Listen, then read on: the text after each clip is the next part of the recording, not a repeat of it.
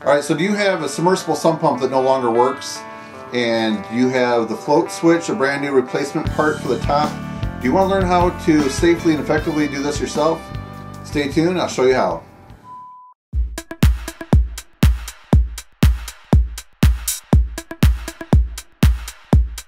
Okay, so here's my sump pump area.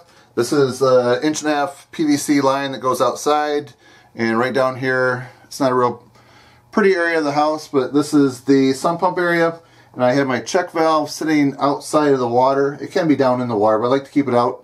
So in case you have to switch your sump pump, it's just a matter of disconnecting this clamp up here, and then you can just lift the sump pump out. So make sure that you have this unplugged from first before doing anything.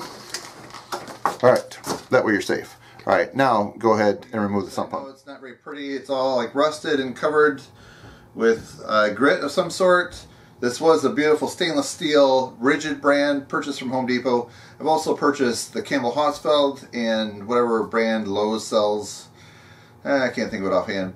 But anyways, I'm going to show you when this float switch goes bad, which I think they recommend like every 3 years to take this out and replace it. It's a $30 part, and as you can see, this is something, the first time it went out, I contacted the company, I found the serial number, the model number, everything off that, and they gave me a one-time free float switch. So I don't know if they do that for everyone, but they did it for me on this particular one. So I'm going to walk you through the steps on how you disassemble that float switch, and there's some electrical connections, as you can see. I'll walk you through. We'll see if we can get this thing going. So stay tuned.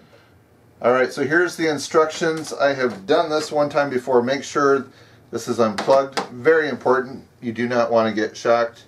I have, actually I'm pretty happy with the Cobalt tools. I've got a relatively new Phillips screwdriver. This is the number 2 bit. And it looks like there are 3 stainless steel Phillips screws to take off. So I'll do that. 1,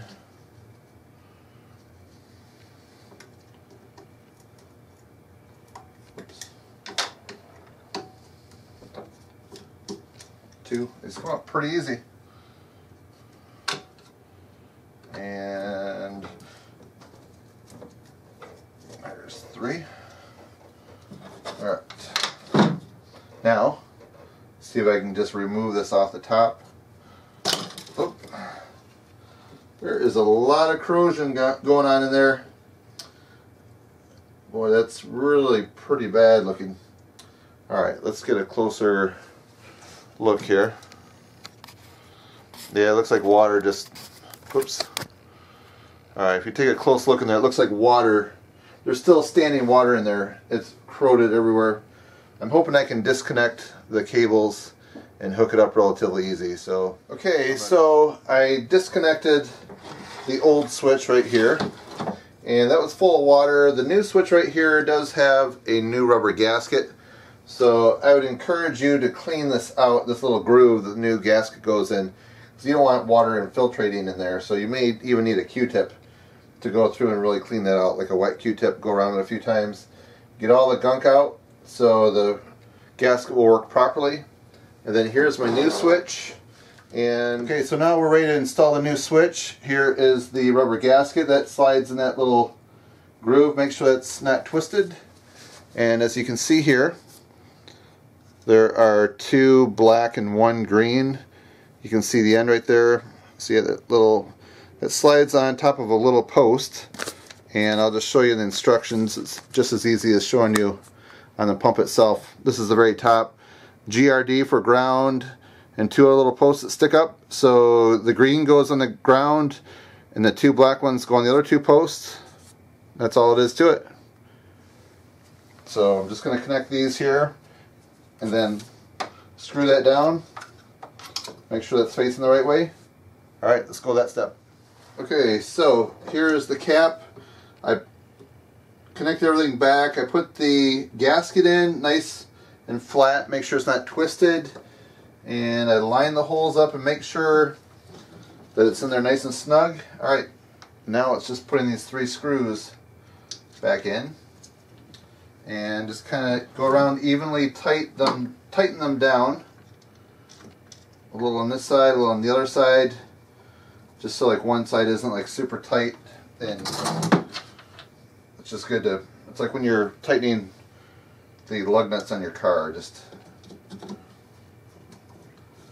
my own practice. Alright, there's only 3. And the instructions show these long bolts right here, do not touch those. There's no need to loosen those. Alright. Nice and snug. You want to make sure these are, you don't want to over tighten it because then you might crack something, but just really nice and snug. So you're ensuring that no water seeps through. Okay, so now it's time for the moment of truth. What I did is I connected the pipe right back up with, as you can see, that Fernco type clamp on the check valve. And I don't know if you can see in the camera, I'm going to plug this in to the 1 gang outlet. Keep your fingers crossed. Oh yeah, beautiful thing. New switch works. Hope you find the video useful. If you do, please give me a thumbs up. It really helps support my channel. Thanks for watching, my friends. Have a great day. So in the month of March, all the snow here is going to start melting, and it has to go somewhere. You don't want it to go in your basement or crawl space, so you'll be glad to have a sump pump that works effectively.